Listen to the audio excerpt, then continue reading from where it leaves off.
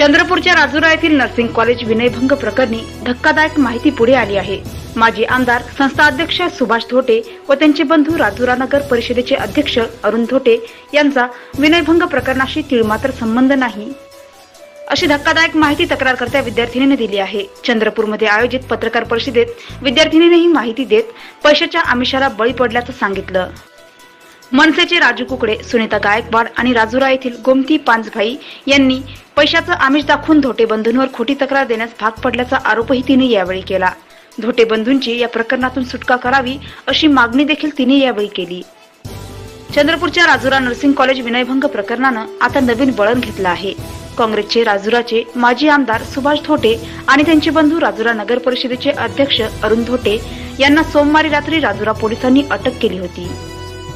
विद्यार्थिनी विनयभंग प्रकरणात धोटे बंधूंवर ही कारवाई झाली होती। सुभाष धोटे अध्यक्ष असलेल्या नर्सिंग कॉलेजच्या विद्यार्थिनीच्या तक्रारीनंतर ही कारवाई झाल्यावर चंद्रपूरच्या राजकीय वर्तुळात मोठी खळबळ उडाली होती। आता मात्र तक्रारकर्त्या विद्यार्थिनीनं या प्रकरणात धोटे बंधू निरपराध असल्याचं सांगत यामागचं नेमकं कारण सांगितलं आहे। माझा विनयभंग झाला, पण विनयभंग धोटे बंधूंनी नाही तर प्राचार्य गुरुराज कुलकर्णी यांनी केला आहे आणि त्यांना याची शिक्षा देखील मिळाली आहे। धोटे बंधूंकडे याची तक्रार केल्यावर त्यांनी कुलकर्णी यांना निलंबित केले।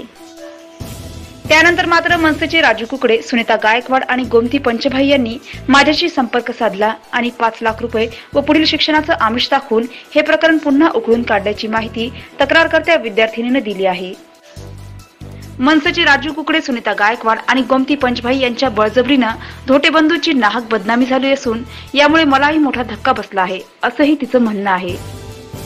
हे पाऊल उचलण्यास माझा नकार होता, पण मनसे नेत्यांनी स्वतः तक्रार लिहून त्यात माझी बळजबरीने सही घेतली, तशी दिशाभूलही केली असल्याचा आरोप सुद्धा विद्यार्थिनींनी केला आहे।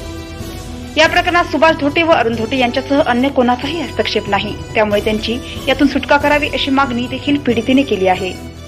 पीडितेच्या या धक्कादायक खुलाशानंतर या प्रकरणाला कलाटणी मिळाली असून धोटे बंधूंना या प्रकरणी न्याय मिळणार का हे पाहणं महत्त्वाचं राहणार आहे। प्रवीण गोंगले, चंद्रपूर।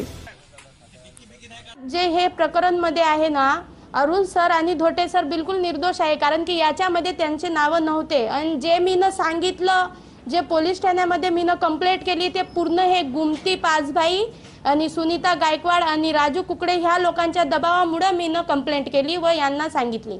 आणि त्यांनी मला सांगितलं होतं की तू ह्या तारखेला इथं येशील व आपण केस करू आणि फक्त तू हा म्हणत जा, आम्ही सगळं सांभाळतो। फक्त तुले 5 लाख रुपये आणि तुझ्या दुसऱ्या शाळेत ऍडमिशन करणं एवढंच तुले पुरतं आहे। मला पण नाही का खूप मोठं एक असं आव्हान झालं आहे की मी त्या निर्दोष लोकांना एवढी मोठी सजा दिली की याच्यासाठी जर मला सजा होईल तर मी मंजूर करत, पण त्या लोकांना निर्दोषी म्हणून सोडून